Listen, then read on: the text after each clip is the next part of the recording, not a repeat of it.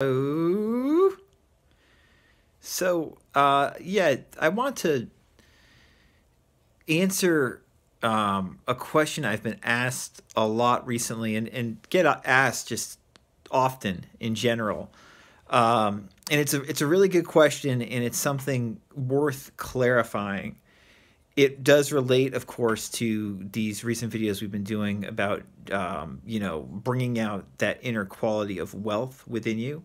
But it also just has to do with affirming in general. Obviously, the exercises that Joseph Murphy's been talking about, like yesterday's KISS method, keep it simple, stupid method of just having one word. In this case, he said wealth. Having one word and repeating it, kind of lulling yourself to sleep before bed every night with that one word wealth and feeling the power behind that, right? That's an example, and he's given several throughout this chapter, of using affirmations effectively, often very simple affirmations, to bring out the qualities we want in life. In this case, we've been touching more upon the quality of supply. As Joel Goldsmith says, supply is an inner quality. What we're trying to do is bring out that inner quality that is within us, bring it to the outer world. But if we feel it within us, inevitably it's going to express itself in the outer world. We don't have to be focused so much on what's externally going to manifest unless we want to. We can be much more focused on this internal feeling of wealth and feeling as if we are going to have supply no matter what, And likewise, qualities like health, love, compassion, generosity, these qualities we can look at in a similar way. But the question I get asked quite often is, you're doing these affirmations, and do I have to say them out loud? Coué was a huge advocate of saying your auto-suggestions out loud. He said, be sure to at least move your lips. You want to hear yourself, even if it's just a whisper. Just a whisper, And Murphy, he's not as clear about it a lot of the time. But there is this kind of idea that if you move your lips and hear yourself, it helps to imbue you with this sense of the positive affirmation, actually feeling it more by saying it out loud. And obviously, I talk so much about talking out loud and suggesting stuff to yourself out loud. I'm a huge fan, as most of you know, of talking out loud, right? And utilizing out loud self-talk, often informal out loud self-talk, not necessarily affirmations, to feel better. But do you have to say affirmations out loud? The answer is, without question, no. No, you do not. A lot of the great New Thought teachers, and usually when we talk about affirmations in general, they're said silently. H. Emily Cady, for instance, she advocated doing it in silence. You just say it to yourself in your head. And if we get into a meditative state, like before bed, before we drowse off, it's, relatively easily to just repeat that word in your head and not to get too scattered. I think you're less likely to get scattered if you start out by saying it out loud and whisper. Like whisper wealth, or whisper whatever the heck you want, right? But whatever you're saying, to say it out loud and then transfer to just saying it silently in your head. But can you start out by just saying it silently in your head? Of course.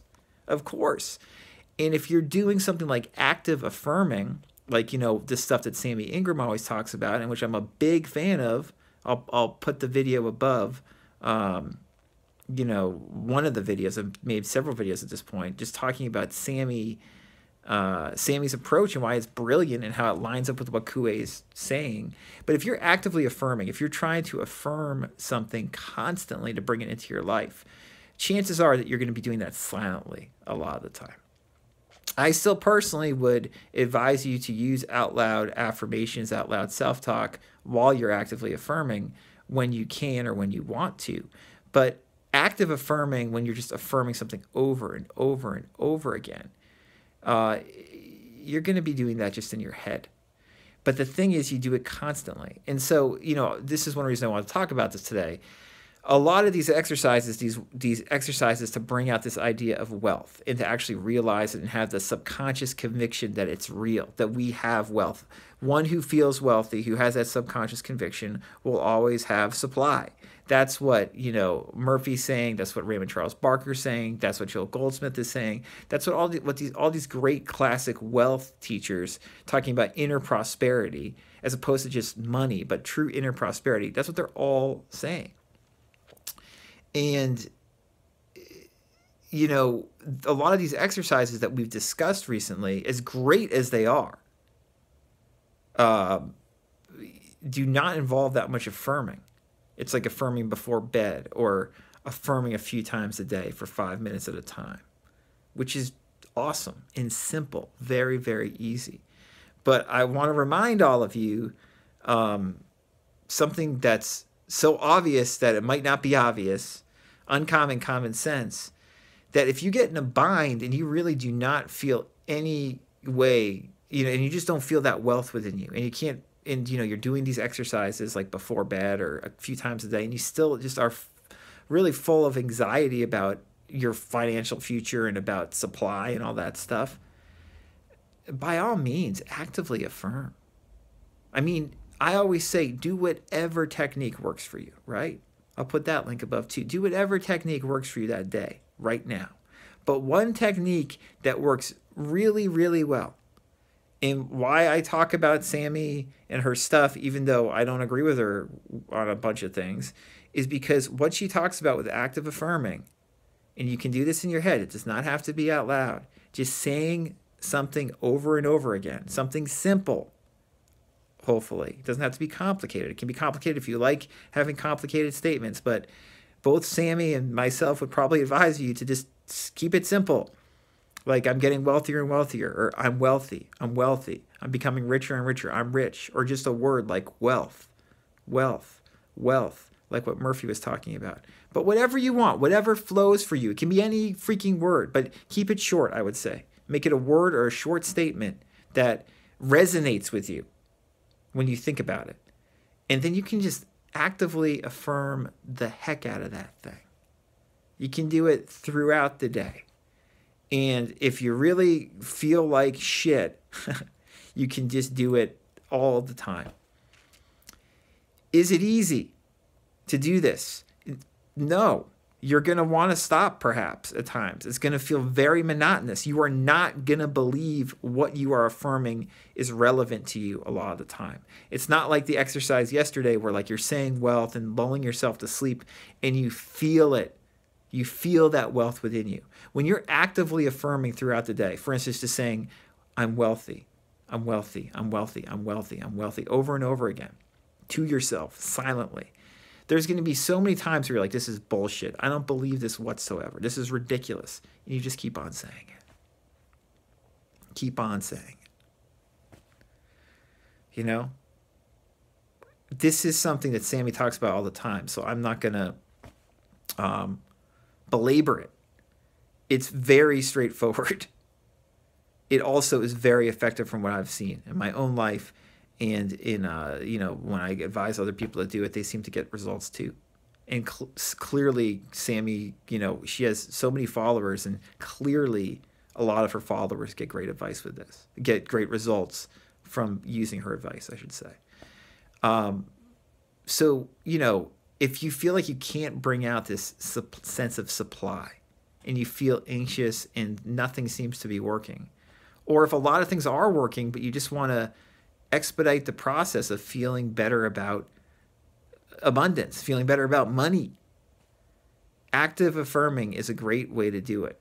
And what's so cool about active affirming is like, you don't have to believe it's going to work for it to work. Because as Coué always says, we can only think one thought at a time. So if you're just constantly filling your head throughout the day with, I'm wealthy, I'm wealthy, I'm wealthy, I'm wealthy, I'm wealthy, or just even just saying wealth, wealth, wealth, wealth, wealth. If you're doing that constantly, your subconscious, your imagination, your thinking, whatever you want to call it, is going to start paying attention. And things are going to shift. Things are going to shift. So active affirming is a great tool to build, more of a sense of supply and abundance in your life. It's also a great tool to build more of a sense of health or love or whatever. It's just a great tool. So yeah, that I feel like needed to be said. And also it needs to be said that, I personally think that saying something out loud, especially if it's a short affirmation or you're just doing it for a couple minutes, an affirmation or an auto suggestion, it's worth it to probably try to do it out loud. But do you have to do it out loud? Absolutely not. Do what feels right to you and for you. Okay. And yeah, I mean, a lot of these exercises that Murphy's been sharing are so simple. And as I said, that's usually a really, really good thing when it comes to techniques and exercises is to kiss. Keep it simple, stupid. So let's kiss. All right. If you have any questions, let me know. RadicalCounselor.com. We'll talk again soon.